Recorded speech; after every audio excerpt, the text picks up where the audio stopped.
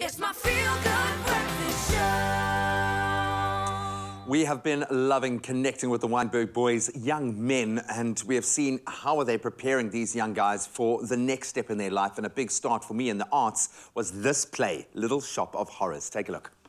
Oh, thank you so much, G. We're back at Wynberg High School right now, and we are talking about what I promised you is special. Yes, we're talking about a production that's about to be put on, and it's in conjunction with both Wynberg Boys High School as well as Wynberg Girls High School, and it is The Little Shop of Horrors. It is an exceptional play. It's a rock comedy set in the 60s, and if anybody's aware of it, it is so much fun, and I can't wait to see this rendition of it. But let's find out more about what's actually happening here. We've got some of the main cast, some of the lead members, and I want to just discover some more of their roles, get an idea of what they're going to be doing, and maybe the significance of this play in general. So I'm going to go through the line. We've got a special lineup of cast here. First up, we've got Benjamin. Benjamin, how are you doing firstly? How are you? I'm good. I'm assuming that you've got something to do with being a florist. Is that correct? Yes. What's your character? Seymour's a quintessential nerd. Seymour, yeah? He's a lover of plants, hence he's working as an assistant florist. And when he discovers this blood-eating plant, he has to battle between the two sides of whether it's worth sacrificing his morals for essentially fame and winning over Audrey, his love. Oh, Simo's got a dilemma to deal with indeed. I love the prop though, it looks absolutely legit. Even as the teeth would. Olivo, maybe I can chat to you. I believe you are the florist shop owner? Yes. Yes. What is your role here? What exactly is happening for you? So, Mr. Mushnik, as you know, he's the florist shop owner and he's your favorite Jewish grandpa. And I see him as an enabling.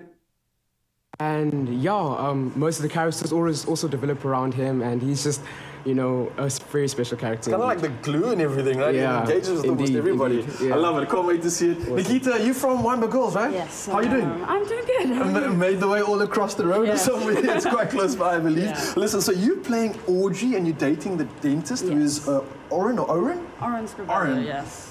What's happening in your side of the world? Okay. What are you dealing with in this play? Well, Audrey also works at the florist shop with Seymour and Mr. Mushnik, and she really looks up to Mr. Mushnik as a father figure in a way, and will like do anything to please him, as well as Seymour, as she has a major crush on him. And then with Oren Scrivello, again, at her core, she's really a people pleaser, and so she gets trapped into this abusive relationship with him, and just has to figure out how to get out of it because she wants to be with Seymour.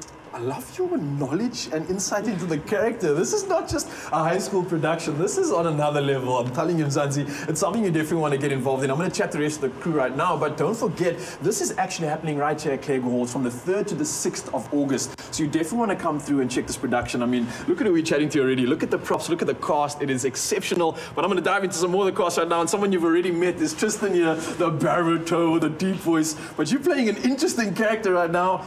What's going on here? So, I played the evil plant, Audrey 2. Ah, okay, yes, right, Audrey 2, yeah? You got the smaller version of him over there, and this version goes on my head.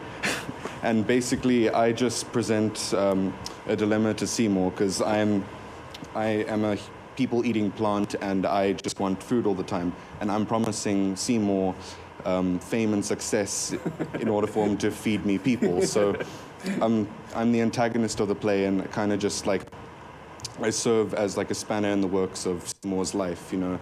So he's trying to get success here, and yeah, I'm just I love it. This is going to be interesting. Our last new crew member here, which I want to chat to, man, you're looking absolutely cool. Cool is the word I want to use. Now, both of you are playing an interesting character, right? You both are playing Oren, who is obviously the notorious dentist around this whole play. Talk to me about the character and your positions in each, and why two of you are playing the character, maybe. So, Oren Scrivello, I would say, is a very sort of abusive, mean person, if that makes sense. He gets off on causing pain to people, as he says in the production. But he kind of like falls back on his profession as a cover-up for it. So, oh, I can cause pain, I'm a dentist, sort of thing, you know. I would say that Tristan and I have two very different dentists as well. My dentist is more sort of like kept in.